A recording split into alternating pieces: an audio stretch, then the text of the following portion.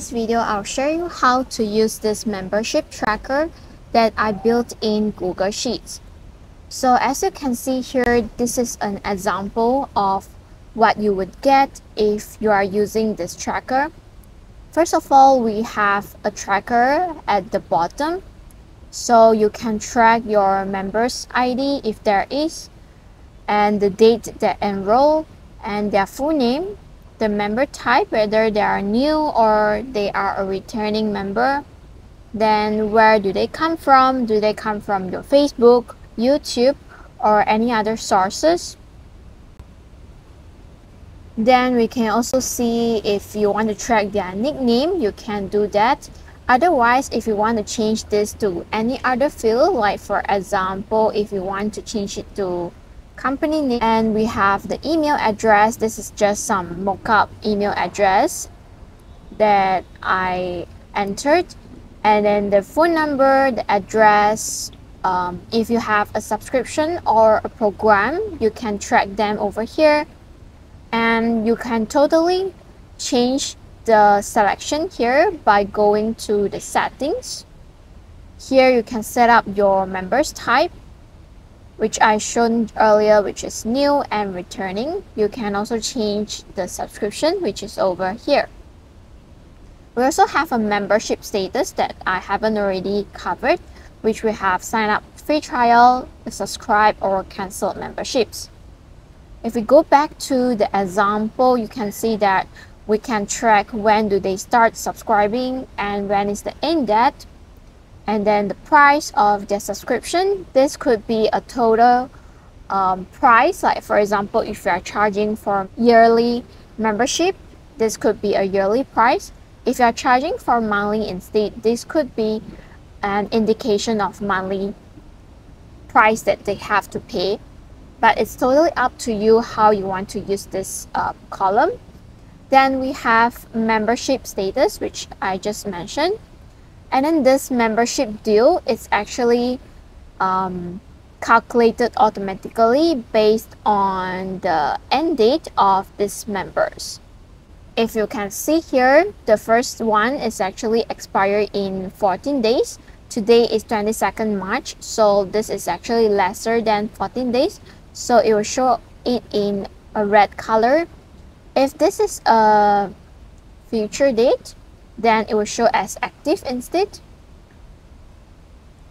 Then if we scroll to the right, you can see that we have this monthly tracker going on. This is actually to track the payment that your members made. So for example, if Jessica made a payment for June 2022, you can tick it here, and this column will automatically calculate how many members has already paid for that month.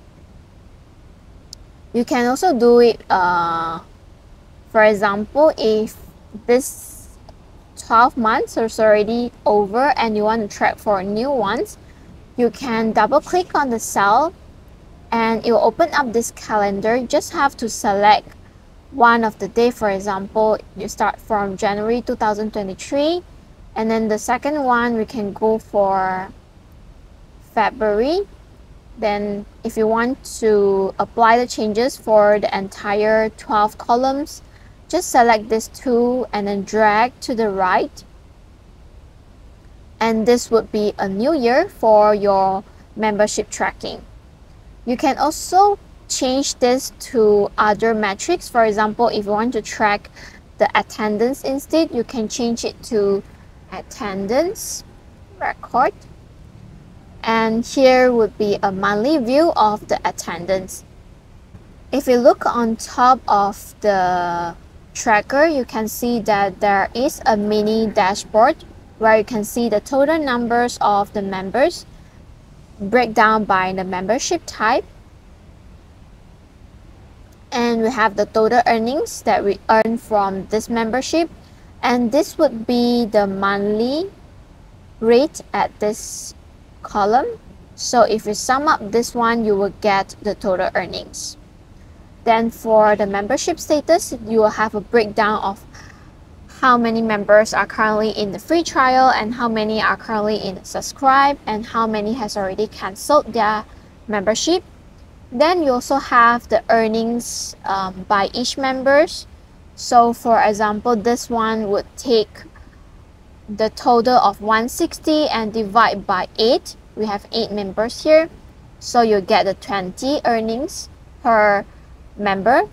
And then we have like the subscription by each member, so you can see that which membership is the most popular among all your other memberships. Then you can see a breakdown of your sources and the payment status. So that's all you can get from this tracker. And at the left hand side, let's say if you want to check for a specific member, you can search for their membership type by clicking on this all over here and then clear all first. Then you can type in the ID. For example, this is one. Click on this selection and then click OK.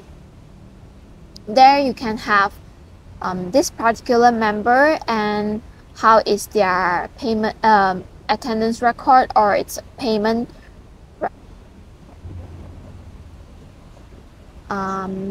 or let's say if you want to check for a certain program. For example, you want to check all the members that are currently in their membership tier 1. You can click on that and filter your dashboard. So that's super easy to do. Template is available in 3 different colors. We have pink, we have also a blue color, or I don't know, is it between blue and green? And then we have also black and white kind of theme. So you can choose your favorite, or if you want to edit them, it's also very easy to edit.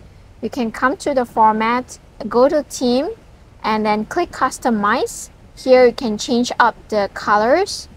If you want to change a color, you can see that it's very easy to change it if you need. So that's how you can change a color. And if you want to change the font type, for example, all this font type, it's also very easy to edit. You can come to here and edit them from here. Last but not least, if you want to add your own logo, you can go to insert and then go to image, insert an image over the cells, click on this, and then you can upload your image of your logo from here. Click browse it to the Google Sheets. That's all. Thank you so much for listening.